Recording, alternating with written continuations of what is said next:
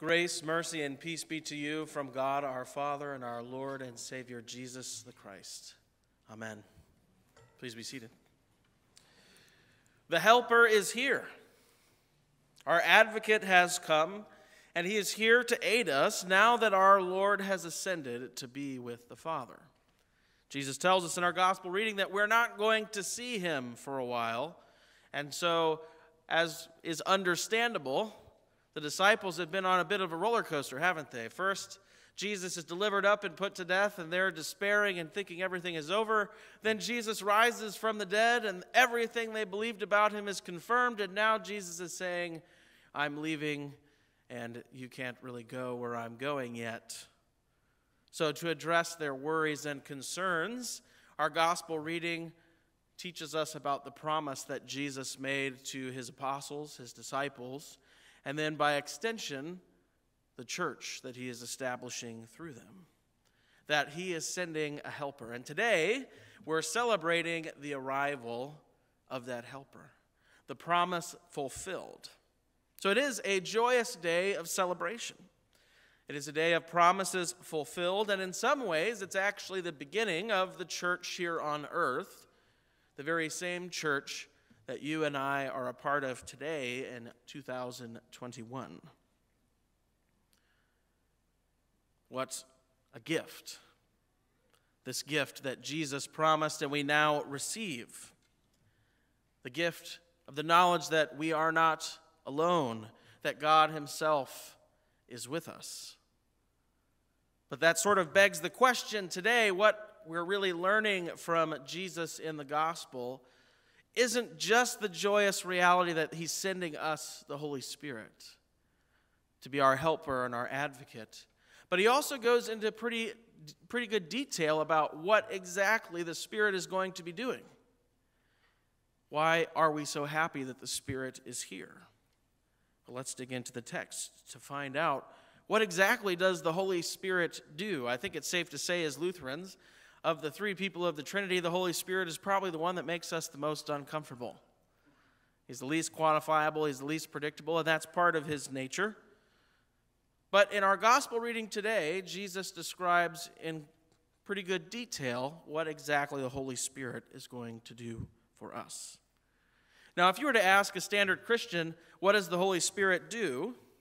Our responses are usually correct, but they're usually fairly vague. Oh, that's, the Spirit of God that now lives in us, and he helps us, believe the word, and he helps us tell other people, right? So he's some sort of general evangelical aid or a divine confidence booster when it comes to talking to other people about Jesus. And don't get me wrong, he definitely is those things. But he's so much more. That's only a small part of the whole task in which the Holy Spirit is here to do. So this I took from my father. This was the simple definition that he gave us in confirmation class about what the Holy Spirit does. And it's easy to remember. I still remember it after all. It's been a while. The Holy Spirit gives us the Jesus stuff. That's what the Holy Spirit does. He gives us the Jesus stuff. Yet in our gospel reading this morning, the text tells us how the Holy Spirit is going to do that. How the Holy Spirit gives us the Jesus stuff. And it identifies three main things that the Holy Spirit is going to do when we look at the text. The first is somewhat surprising. He says that when the Holy Spirit comes, he's going to convict the world concerning sin, righteousness, and judgment. That's number one. The second thing he's going to do is guide us into all truth. And the third thing is that he's going to glorify Jesus. All right, so the first thing, he's convicting the world concerning sin, righteousness, and judgment. Second, guide us into all truth. And third, glorify Jesus. Now, the first one's somewhat surprising because when you think of the Holy Spirit, you don't usually think of the law, being convicted of sin, righteousness, and judgment. But that's what Jesus says the Holy Spirit is going to do when he comes into the world to be with the disciples as he's promised. But that's, in fact, what he does. Now, if you can remember, it's a little bit after our Acts 2 reading today. In the following verses, Peter preaches his first sermon about Jesus to this gathering of many people. And if you remember what he said, it's not the easiest sermon to preach. He basically tells them that they're responsible for the death of the Son of God. Now, he does say that that was part of God's plan of salvation, but that had to sting. This Jesus whom you crucified, he's the Messiah. He's the Son of God. He was the one we were all waiting for. But notice that Peter he's not able to say those words out loud until today, until he receives the Holy Spirit. Prior to receiving the Holy Spirit, Peter was scattered and lost and despairing like all the other disciples. The other part about this first thing, and I think is really interesting, is that the conviction of our sin is actually a part of God's love in Jesus. It is an act of love. And it reminds us of the second use of the law. That there's a mirror that the Holy Spirit shows us of ourselves, revealing the real state of things. And it sort of reminded me of the emperor's new clothes, if you've ever read that fable, where the emperor is convinced that he has on these wonderful new clothes, but in fact he's wearing nothing, and he's walking throughout the streets, and he has no idea that everybody is laughing at him because he's not wearing anything. Right? And the act of love would be to show him a mirror so that he knows that he's not as he thinks he is. That's what the Holy Spirit does for us when he comes into the world to convict the world concerning sin.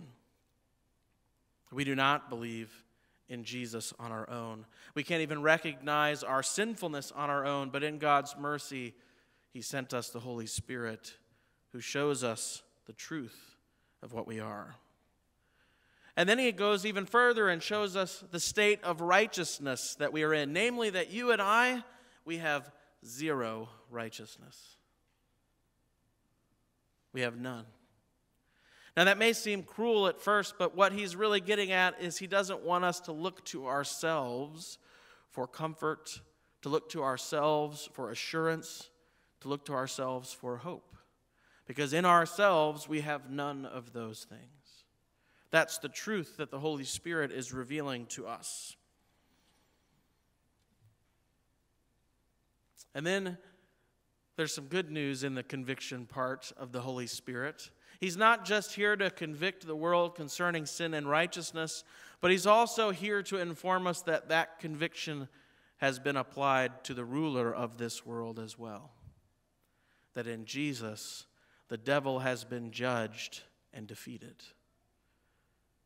No longer should we fear him, for Christ is victorious over him. And this kind of leads into the next one, that the Holy Spirit is going to guide us into all truth. Common imagery related to truth and falsity is being able to see and being blind.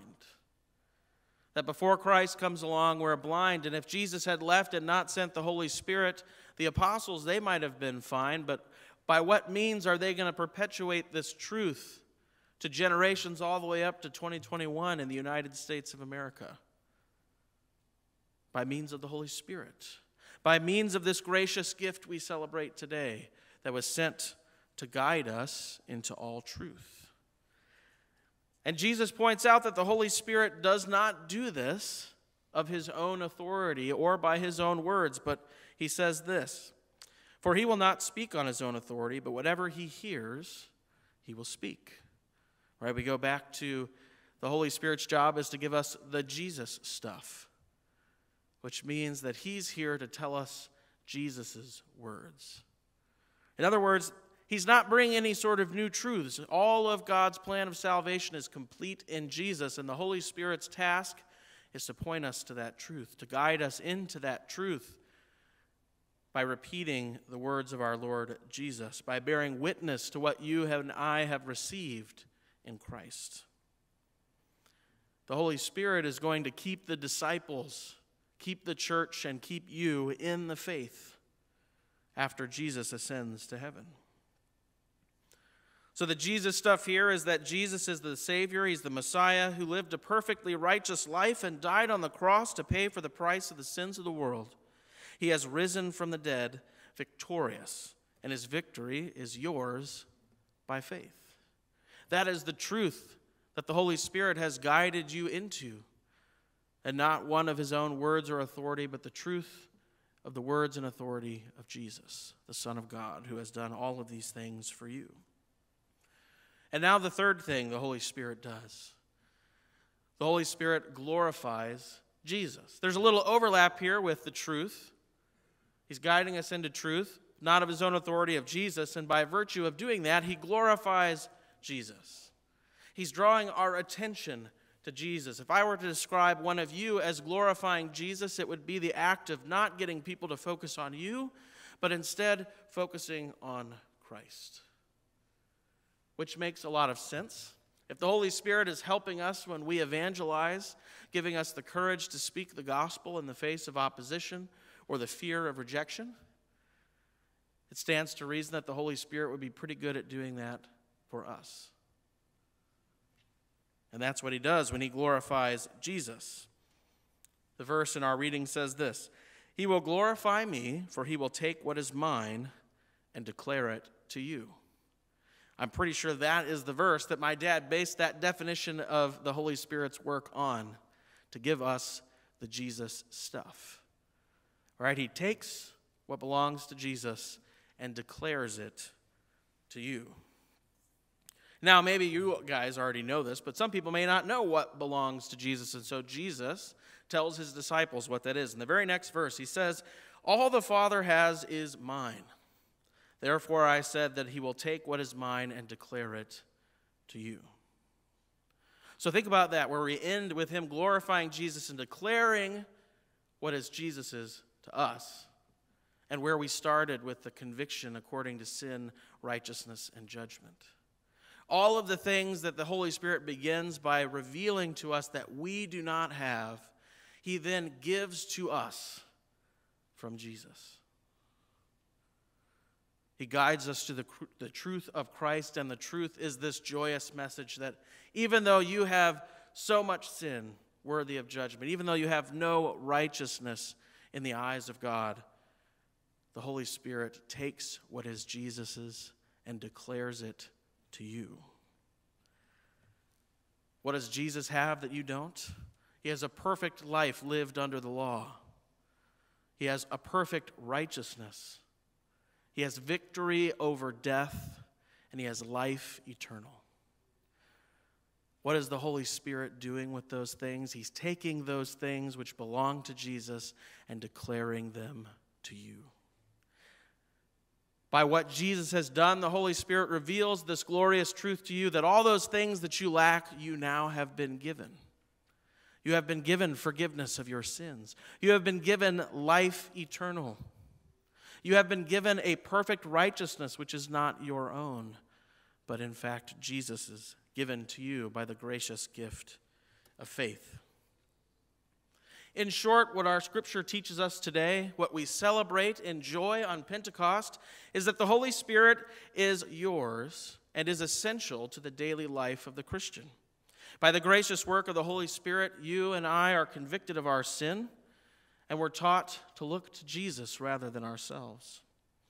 We're also taught that the ruler of this world, all those fears and anxieties about what might happen if this world wins, are put to rest, because the ruler of this world has already lost and been judged in Jesus.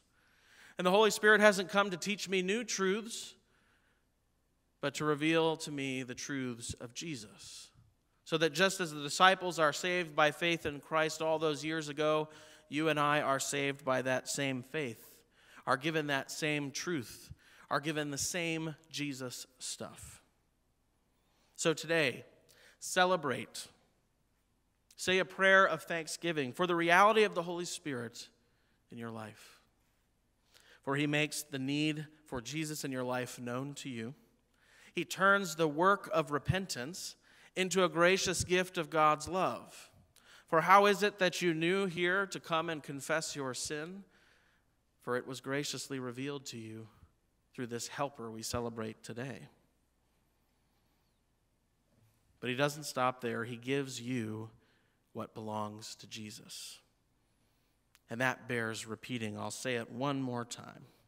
Here is what has been declared to you by the Holy Spirit: victory over death, forgiveness of sins, all of them, life eternal, and a perfect righteousness which grants you salvation before God, a restored relationship made right in the eyes of our Heavenly Father.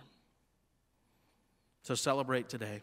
Be joyous, for you have been brought a wondrous gift in the Holy Spirit, because he's brought you the Jesus stuff. In the name of Jesus, amen. May the peace of God, which surpasses all human understanding, guard your hearts and minds in Christ Jesus until he comes again to make all things new. Amen. Please rise.